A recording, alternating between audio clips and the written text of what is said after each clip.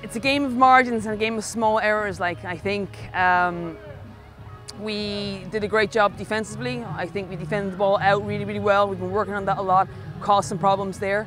And just some small errors. We gave them a couple of easy baskets inside, miscommunication. Their guards, you know, a little bit of step through moves that we knew about and just kind of lapsed concentration on, like, so small little bits like that.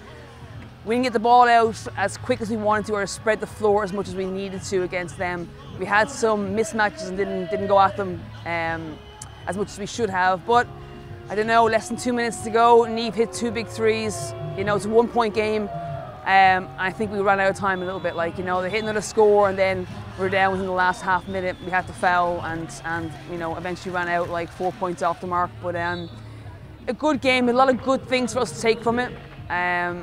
We had a patch there now where we were down by 5 or 6 points and we regrouped. And again, another thing that we knew we had to do better at, and we did it really, really well. We regrouped, came back out focused, and like came back at them again really hard. Like, so it's an encouraging first game, but we're disappointed because we really wanted this one. And I think towards the end of the game there, when we were getting things right, we knew, you know, we could have had them, but we didn't do it right for long enough. And 3v3 is not forgiving. You run out of time very, very quickly, like, you know, and we did today.